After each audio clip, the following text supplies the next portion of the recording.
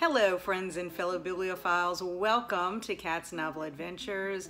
Today I want to share some short stories with you, specifically the short stories I read for Horror Mayhem. Horror Mayhem was a month-long readathon held in May, and one of the hosts was Mindy of Mindy's Book Journey. And I wanted to show her some support for this really fantastic readathon. I read some short stories, but they were all related to zombies in some way. And they all came from Zombies, a compendium of the living dead, edited by Otto Penzler. And this was a gift to me from my awesome friend Kelsi. The first short story is called Eat Me by Robert McCammon. It was originally published in Book of the Dead in 1989.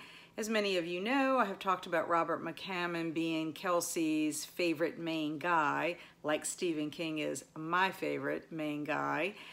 And this is actually the first story I have ever read by Robert McCammon. It is about Jim Crisp, who used to be an accountant before he became a zombie in this post-apocalyptic city that he is currently living in. And he is very lonely, and he asks the question, when did love die? And one evening he decides to take a walk. While he is walking, he starts hearing some music. It draws him to a place that used to be called the Courtyard, but it is now called the Boneyard. And we know why, because a lot of the patrons of this restaurant slash bar are no longer human. And some of them are really almost down to their bones, basically. There's a band playing, there's zombies at the bar drinking beer. All the descriptions are wonderful because, you know, you have zombies playing musical instruments, and I think there's one of them that's playing the keyboard and doesn't even have a lower half, so it's only like his top half that is playing the keyboard. While he is there, he ends up noticing a very timid zombie woman who he finds out is Brenda. At first, she says that she has lots of friends, but then Jim wants to get to know her a little bit better, and because it's so loud in this place, he suggests they go take a walk. So they go for a walk, and throughout their conversation, I guess Brenda kind of trusts him and knows he's not going to do anything to harm her. She invites him to come back into her place. They listen to some classical music. They seem to be getting along, and he finds out that Brenda is as lonely as he is. And then she utters the words, "Eat me." And that is the only way that zombies can feel pleasure in this dead world, which is kind of icky to me. I gave this story 4 stars. I think the zombie sex is a bit much, and I don't want to go into details of how they go about it. And the ending I thought was kind of silly, kind of over the top, just kind of weird to me in general. However, I will say Robert McCammon did a great job with the descriptions of the post-apocalyptic world, how he described the zombies, what they look like, the atmosphere of the courtyard, and kind of like what Jim is feeling during this really hopeless time, because it's evident that no one is going to make it out alive, basically, if you are a zombie. Now, there is no mention of living people, so if they are, they're not in this city for sure. The only thing else that I really liked is they can think. They're not like zombies where all they want to do is go out and ravage you and eat you or whatever. That they really do have thoughts and feelings, and they're trying to work through them, and they're gravitating to places that they find familiar and just want to live their life until the end of their zombie life. The second story that I read was called Jumbie by Henry S. Whitehead. It was first published in September of 1926 in Weird Tales. It is the first short story or any story that I have read by this author, and it is more like a magic or voodoo Haitian kind of zombie story. It is about a man named Mr. Lee, Mr. Granville Lee from Virginia. He comes back from the war with some ailments because of exposure to mustard gas. His doctor recommends that he spend the winter months somewhere warm and tropical kind of place, and he chooses St. Croix. Well, he gets on the island and he starts hearing all kinds of stories about magic, and he hears the term Jumbie. And so he starts asking some of the local residents, and he's getting some conflicted messages. Well, he ends up meeting a Mr. De Silva. They're having a drink, and he decides to ask him about the magical elements of the region. And Mr. De Silva decides that he's going to tell about his own personal experiences that he had, particularly one night that has to do with a friend of his that passes away in the middle of the night. So basically the story is about Mr. De Silva's experiences. And I think by the end of the story, Mr. Lee is somewhat satisfied and probably doesn't want to have a similar experience that Mr. De Silva had. I gave it 4 stars. It's fine storytelling. It was interesting, descriptive. Mr. De Silva's experience, the experience he has with the Jumbie is terrifying, I guess, if you would put yourself in that position. However, I am not the biggest fan of Haitian zombies. I just don't prefer them in the whole scheme of Zombieland. The third story that I read is called The Outsider by H.P. Lovecraft, which was first published in April of 1926 in Weird Tales. And this is not my first story by H.P. Lovecraft. I read Color Out of Space during the week of Weird and really enjoyed that one. This story is being told by a narrator who is a mysterious, lonely man who lives in an underground castle. It's very dark and dank, and he's been there for a long period of time. He doesn't even really know how he's come about or how his existence started. In fact, there's a line that says, he's conscious of youth because he remembered so little. And really his only point of reference about anything in the outside world are these moldy old books that he can look at pictures, because he really doesn't have speech, or if he does, he's never spoken or even knows what speech would sound like at this point. But he doesn't really seem like he can relate to the pictures that he's looking at. And I think the more that he's reading them, he realizes, I have never left this castle and I want to explore and see what's out there.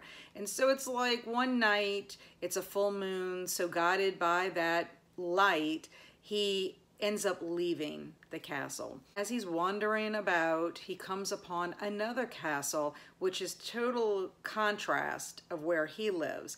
It's brighter, it has light, it's got ivy growing on it instead of like mold. He decides to climb in through a low window where a dinner party is taking place. He makes a very shocking discovery.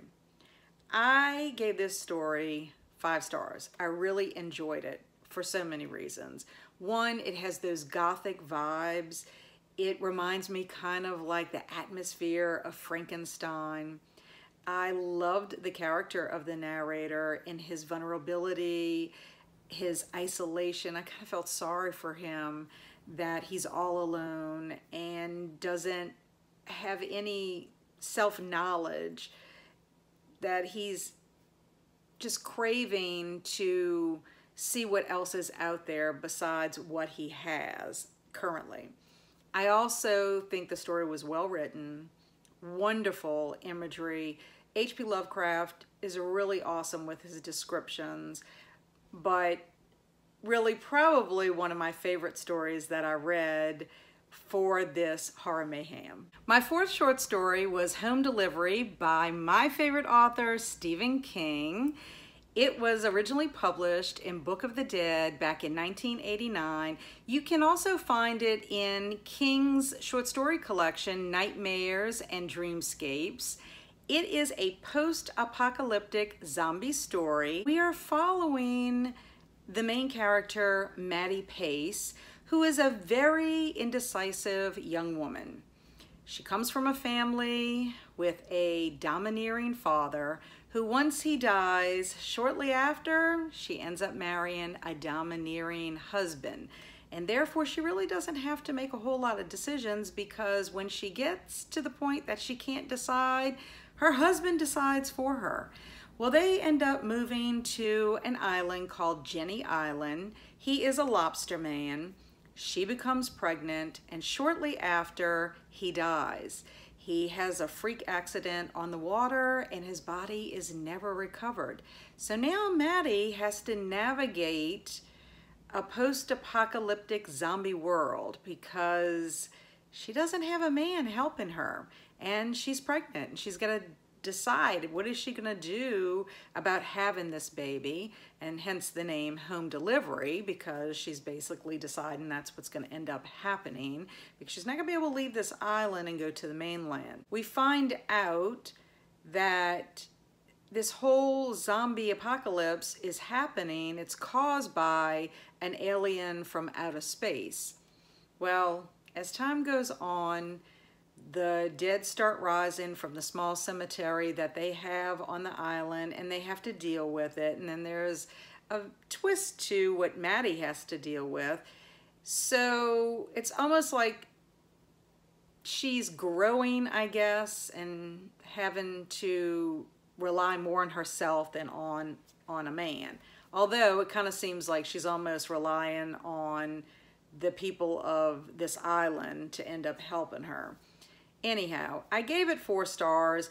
It's really more about the people than it is about the zombies, which is fine. I don't mind that at all. It probably could have been a longer story. We could have fleshed out a little more of the relationships of these characters with Maddie. It would have been kind of nice to see, you know, what happened once she actually delivers the baby. As far as how I feel about Maddie herself, and this is pretty much why I gave it 4 stars, I really didn't like her as a character. I thought she was kind of meh. I didn't like the fact that she couldn't really function without a man until she's forced to have to do it. To be quite honest, just by the way she has conversations with, you know, some of these people, I have a feeling she's going to end up finding another man that's going to tell her what to do. I did like the whole fact that this island is isolated from the mainland, that these people have more of a fighting chance of living through this apocalypse, because eventually the bodies are going to stop rising from this small cemetery. I mean, you would think. I mean, I guess in theory, zombies could fall in the water and, you know, come ashore. I don't know. I mean, I didn't think zombies could swim, but in some universe, I'm sure that they could.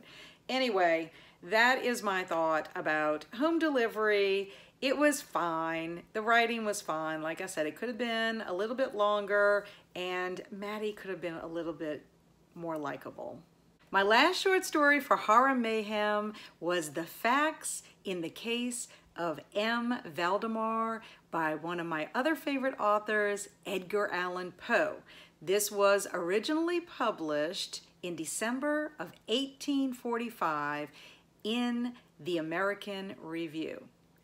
Now this is a reread for me because I had a Summer of Poe a couple of summers ago, and this was one of the short stories that I had read.